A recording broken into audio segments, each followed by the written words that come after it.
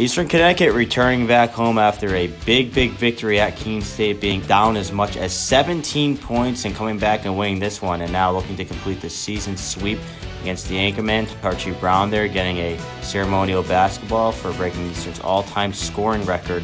But the Anchorman, after losing by as much as 20 last time out against the Warriors, the big start here, Justin Campbell, with a couple of second-hand opportunity, goes up with that one, no good. But then finishes after a couple offensive rebounds. He would finish with 15 points and 11 rebounds. And then the Anchorman still going, Jonathan Batista. That's a deep three. That one falls. And then Adam Floyd getting in on the fun a little bit. He gets the pass from Batista at the top of the key, almost throws it away. And then from about 5 feet behind the three-point line, nothing but net there in Rhode Island College. Out to a big one here. They're up 10, 21-11.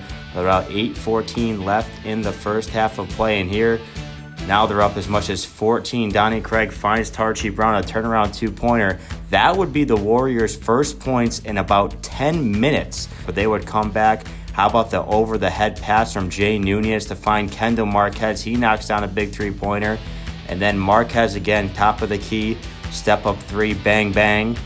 And then ensuing possession, it's who else? Kendall Marquez once again gets the steal, has the floor all to himself, and lays that one in. 8 unanswered points by Kendall Marquez alone, and the Warriors are right back into this one. But as time winding down, Roosevelt Scheider, the floater, off the glass and lays it in. Here's another look at it over that long wingspan of Tarchie Brown.